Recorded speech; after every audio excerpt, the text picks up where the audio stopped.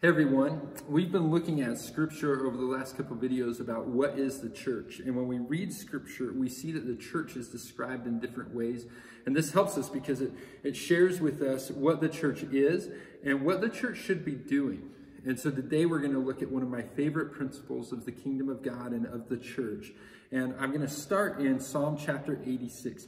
Here's what it says. There is none like you among the gods, O Lord, nor are there any works like yours. All the nations you have made shall come and worship before you, O Lord, and shall glorify your name. For you are great and do wondrous things.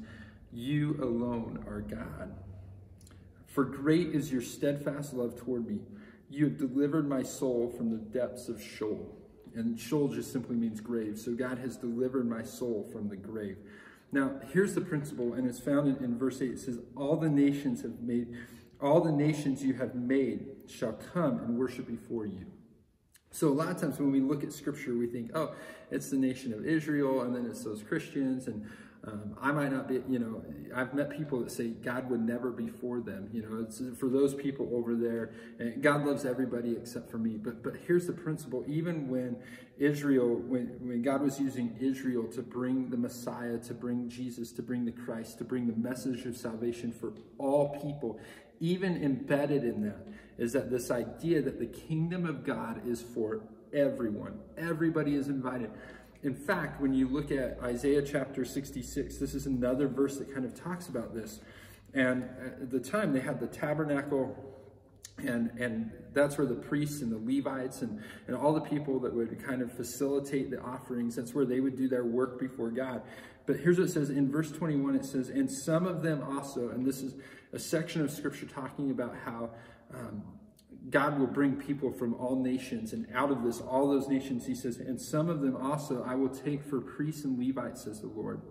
For as the new heavens and the new earth that I make shall remain before me, says the Lord, so shall your offspring and your name remain.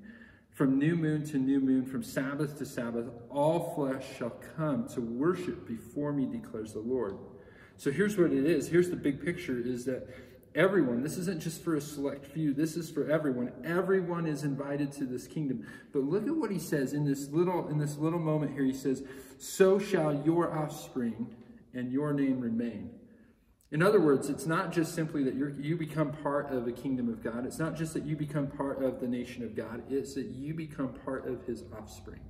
And so if we look further than in scripture in Romans 8, I think that this kind of speaks to this really well. In chapter 8, verse 12, it says, so then, brothers, we are debtors, not to the flesh, to live according to the flesh. For if you live according to the flesh, you will die.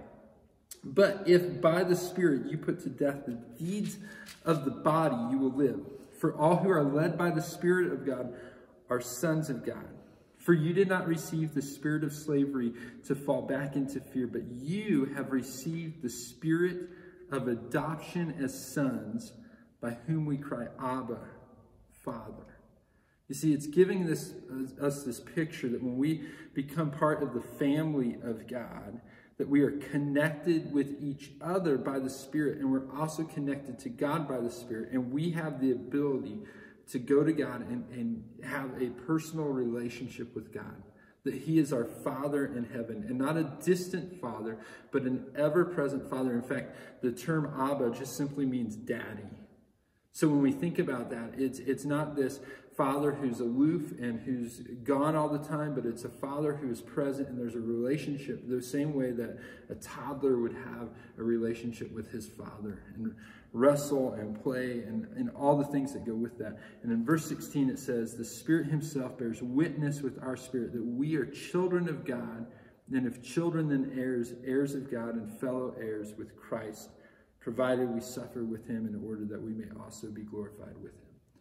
So that's the metaphor that we see today, is that when someone surrenders their life to Christ, they become part of the family of God. So the church is the family of God, and we are heirs with Christ, and God is our Father.